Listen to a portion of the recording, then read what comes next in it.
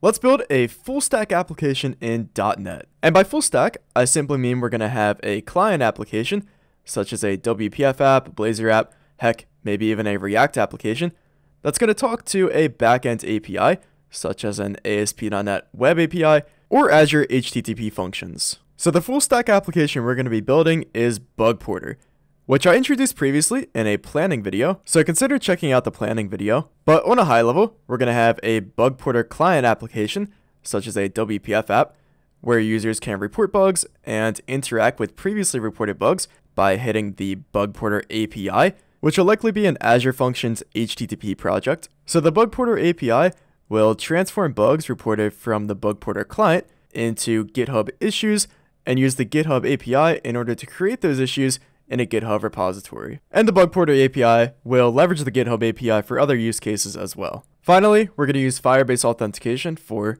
well, authentication. And we're also going to leverage some kind of SQL database for storage needs that I foresee in the future. So it is silly to build a bug reporting application as a standalone full stack application, but in the long run, I want to generalize this into some kind of reusable microservice or SDK that can seamlessly be integrated into any application. That being said, I did have some hesitations about using HTTP Azure Functions as our backend API, specifically things like the dreaded cold starts and potentially maintainability if we had tons of functions to try and manage. But again, eventually want to generalize everything so that we can hook up to an ASP.NET Web API or an HTTP Azure Functions API. So finally, let's go with the ease of development, deployment, and hosting, and roll with HTTP Azure Functions. Anyways, what are we waiting for? Let's get into development. So in the planning video, I created a Jira project where we can set up sprints and manage stories and tasks for our work. So in the planning video, I also completed this first step of setting up a GitHub repository for our project. So that's closed out. So let's move on to the next step. We're going to be focusing on our Bugporter API. So we're going to create an Azure Functions project. And as we can see by this sprint, by the end of this video, we'll have an Azure Functions project with dependency injection set up and our first function stubbed out. So starting off, we just have a blank Visual Studio solution for Bugporter. Now, before creating our Azure Functions project, make sure you have the Azure Development Workload installed in Visual Studio. So go to Tools and go to Get Tools and Features, and make sure you have Azure Development checked off and installed. This will be required in order to create an Azure Functions project. With that installed, let's right-click our solution and add a new project. Let's search for Azure Functions and select Azure Functions. We're going to name our Azure function bugporter.api. We're going to target .NET 6, the latest version of .NET at the time. Our first function is going to be an HTTP trigger because we're building an HTTP API. We're just going to use the storage emulator in development, and the authorization level for our function will be anonymous so that any client can hit our Azure function and not have to provide some kind of secret key. All right, all set up. Let's create. All right, project created.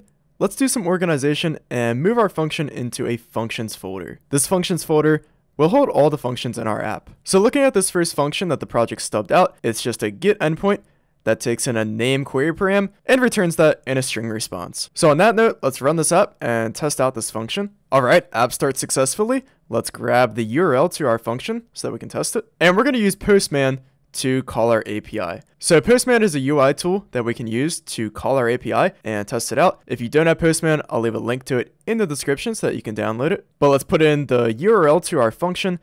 Let's add that name query string so we can get it in the response, and let's call our function. And boom, we get a 200 status code back from the function and the string response with our name. So with that, we have created our Azure Functions project. Let's stage these changes in source control via Git. Let's commit these changes, linking to our story ID. And finally, let's close out our story. So while we're still on the topic of setup, let's set up dependency injection. So dependency injection will allow the top of our application to configure and define all the services that we'll use throughout our application. So unlike ASP.NET, dependency injection is not set up out of the box for Azure Functions, and we'll even have to install a few packages to set up dependency injection. So let's go ahead and manage new packages. And first we need Microsoft.azure.functions.extensions. We'll also need Microsoft.extensions.dependency injection, of course, which is what all .NET applications use in order to leverage the built-in Microsoft dependency injection. And that should be everything that we need. Next up, we're going to have to create a startup class, which is going to contain our dependency injection setup. This startup class will inherit from function startup, which is part of the Azure Functions extensions package that we just installed. And we're going to override the configure method so that we can set up dependency injection. But at the moment, we have nothing to really inject. So let's create a class that we can test dependency injection with. So we'll just stub this out in our startup.cs for now. We'll call it hello world.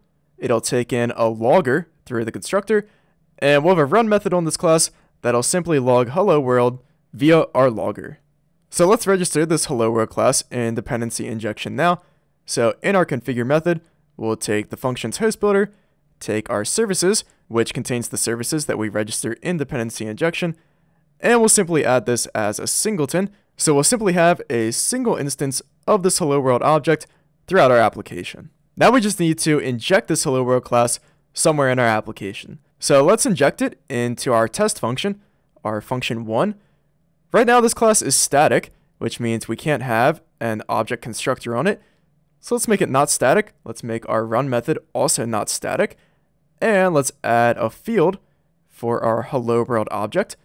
And let's generate a constructor for that. So we're going to get that class injected through the constructor. And when we execute this function, let's take that hello world class and call run. And one last important piece, if we want dependency injection to work, we need to tell Azure Functions that we have this startup class as our function startup. So we can use this function startup assembly attribute and point it to the type of our bugporter.api startup class that we just created, and that contains our dependency injection setup. And the last thing we have to do for our hello world log to actually write is we need to configure the log level for our Bugporter API namespace. So in our host.json, under logging, let's add a log level entry.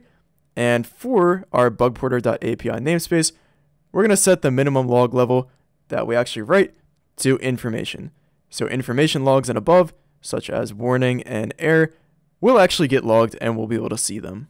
So let's run our app and let's move over to Postman and execute our function, and we can see hello world written out to the console.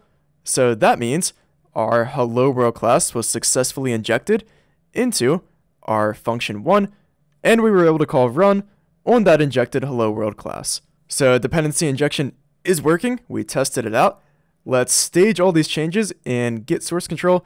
Let's commit these changes, again pointing to our Jira story, and let's close out our dependency injection story, which means lastly, let's take up our last story of stubbing out an HTTP function endpoint to report a bug. So finally getting into the Bugporter domain. So first thing we're going to do is rename function 1 to be the report bug function.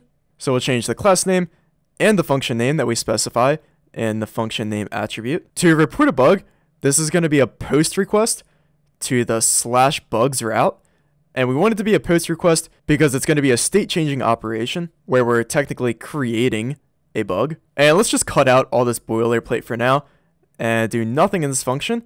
And we'll return an OK result with no data returned to the client. Let's also remove this log parameter on our function because instead we're going to get a logger injected through the constructor via dependency injection. And while we're here injecting this logger, let's remove this hello world field and not get that injected because obviously that was for testing. We don't need that. But let's generate a constructor to pass in our logger. And continuing with cleanup, we could also delete this hello world class that we used to test dependency injection because, again, we don't need it. So let's run this and test out our new function endpoint. So this is a post request to /API/bugs with no query params and no body for now. And success. We get a 200 response, and we can see in the logs that we did execute our function. So this is actually all I want to do to stub out this function. We'll pick up from here next time, but let's stage these changes in Git. Let's commit these changes, and let's close out our final story of the sprint. And hooray, we can complete what was a very small sprint. But we're at a good spot. We have our functions project set up.